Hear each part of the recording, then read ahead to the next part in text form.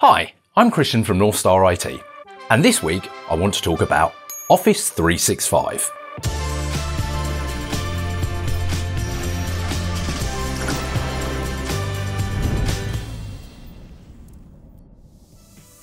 Office 365 is a growing and ever more popular platform for businesses to use. Microsoft keep adding more and more gadgets and gizmos to it that are making it more and more useful. So the overall value is getting greater and greater. And we're seeing more and more clients switch from the traditional retail once-off purchase software and adding on to this subscription model. But it never ceases to amaze me how many DIY businesses there are out there getting it wrong, specifically licensing. So I was in a meeting this week with a prospective new client, and we were talking about Office 365 and email and internet connectivity as it goes. And I can't even remember what they were talking about, but we managed to home in on how they were licensing their computers. They've got 3 computers in their office, and they said, Office 365 is great for one of the things because you can use it on 5 computers. And I was like, you do know that's 5 computers for one person. Like, for example, I've got a home desktop, I've got a work desktop, and I've got a laptop. So that's 3 out of my 5 licenses used. That's not for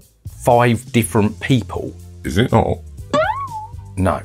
So you need to up your license count. Otherwise, that's in breach of the terms and conditions, which also means it's illegal.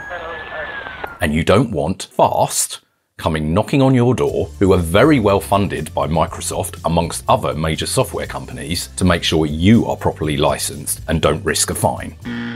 Look, listen, when it says you can use it on 5 computers, that's 5 computers for one person, not 5 different people. If in doubt, talk to the professionals. Until next time.